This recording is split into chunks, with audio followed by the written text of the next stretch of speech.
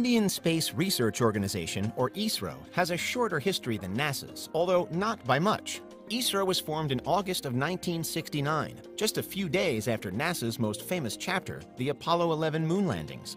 NASA itself, though, had only been formed just 11 years before that, in July 1958. So it's not as though India has ever been too far behind America in terms of time. ISRO has fallen short of NASA, however, in terms of budget, with its funds continually casting well short of the cash that NASA has always had to spend. But no matter. This reality has always been known and actually embraced by ISRO. In the 1960s, the renowned scientist Vikram Sarabhai was a key figure in getting ISRO set up, and he referred to it during a speech in 1968, saying that, quote, "We do not have the fantasy of competing with the economically advanced nations in the exploration of the moon or the planets or manned spaceflight," but continued that, quote, "We, ISRO, are convinced that if we are to play a meaningful role, we must second to none in the application of advanced technologies," end quote.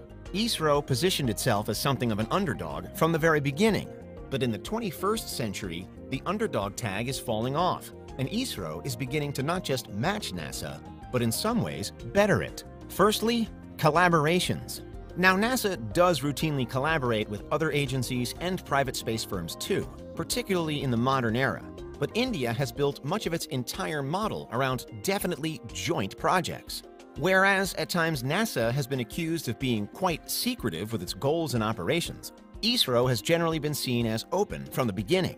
On its website, ISRO says that, quote, "India has always recognized that space has dimensions beyond national considerations, which can only be addressed along with international partners." And it's backed that sentiment up with some key moments, including the Chandrayaan-1 and Saral missions. As it was the country's first major mission to the moon, the Chandrayaan-1 probe was something of a watershed moment for India in space, launched in 2008.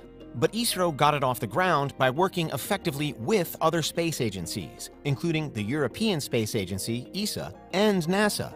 Meanwhile, Saral is an example of an ongoing Earth monitoring mission, looking specifically at the oceans, that's come about thanks to teamwork between ISRO and the French National Center for Space Studies. Further back, the first ever Indian satellite, Aryabhata in 1975, was launched by a Soviet rocket through a Soviet collaboration initiative at the time called Intercosmos.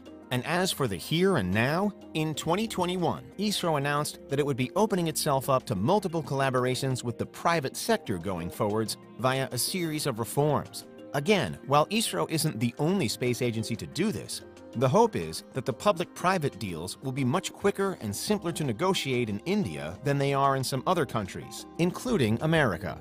And perhaps India has grown to have such success with collaborations because of the next aspect of space travel that it's particularly good at: efficiency.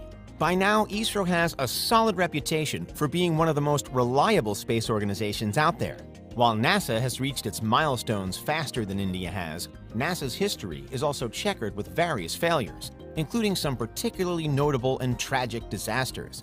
However, while there have been some missions gone wrong for ISRO, including the Chandrayaan-2 planned lunar lander, which crashed into the lunar surface, India's agency has a good record for coming through first time and with little fuss. The best example of this is the Mangalyaan probe, or the Mars Orbiter mission, which was launched in November 2013 and has been in position around Mars since September 2014. What sets Mangalyaan apart, though, is that it makes ISRO the first ever space agency to reach Martian orbit at the first time of asking. The likes of NASA and the Soviet space program had various missteps before they got there, but not India. Elsewhere, it was ensured that even the Chandrayaan-2 mission wasn't a total disaster, as the planned one-year time frame for the orbiter that accompanied the doomed lander is now on a planned 7.5 years. Such has been its success. And it's success like this that perhaps accompanies another of ISRO's strong points, particularly in comparison to NASA: cost. ISRO's budget has simply never come close to matching NASA's. In 2022, while NASA reportedly pocketed $24 billion, ISRO received $1.8 billion. The American Space Agency gets more than 13 times the funding than its Indian counterpart then. But still, India now permanently sits at the top table of space travel regardless. Its expertise is valued the world over, and its missions have contributed to some major breakthroughs. Again, the Mangalyaan probe is the prime example here. It's said to have cost just $73 million. And not only is that a fraction of the cost of NASA's MAVEN probe, another Mars orbiter, said to have tipped $580 million, but it's also a lot less than it cost America to make even a space or sci-fi movie. At the time of Mangalyaan's successful insertion into the orbit of Mars, the most often reported and derided comparison was that it had cost $108 million to make the 2015 Matt Damon film The Martian, meaning that India went to space for real for $35 million less than the US spent on a couple of hours of Mars-based entertainment. Of course, the fact remains that, for its money, NASA does still launch more missions and make more international headlines than ISRO does. It's not to say that NASA is wasting its cash, only that ISRO is really making the most of theirs. And seeing as the NASA budget can sometimes be a point of contention with the American public, it's easy to see why ISRO has become something of an example to follow for all other space agencies on Earth. So in terms of cost, efficiency, and the setup for productive collaborations, it's ISRO that has emerged as something of a standard bearer in recent times. All of that said, perhaps ISRO's way of doing things is reflective of a global change in attitude towards space travel in the last few decades. While NASA was born in the midst of a Cold War between two of Earth's superpowers, its home country America and the Soviet Union, ISRO has managed to avoid becoming too bogged down in international politics for the most part. Of course, there are still missions it has fronted and decisions it has made that haven't been universally supported. But still, ISRO exists at the heart of space, science, and technological development, both in India and on the global stage. In terms of innovation, it's not as though it could be fairly said that NASA is falling behind there, with the US still continuously pushing what's possible, arguably more than any other force in space. But ISRO does still have one of the most exciting sets of future plans around.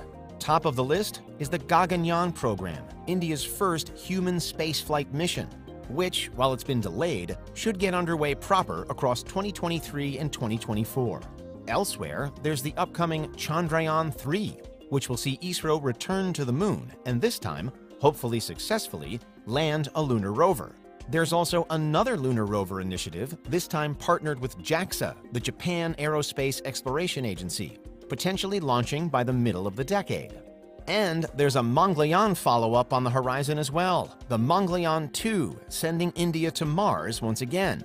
All of which means that NASA and the rest of the world are watching closely, because there's more to come from this one-time underdog of space travel. ISRO is no longer the also-ran in space technology. Instead, it's paving a new way toward gaining knowledge of the solar system and the universe. It's cost-effective, reliable, and famously willing to share the load. And those are 3 ways that it could be said that NASA is falling behind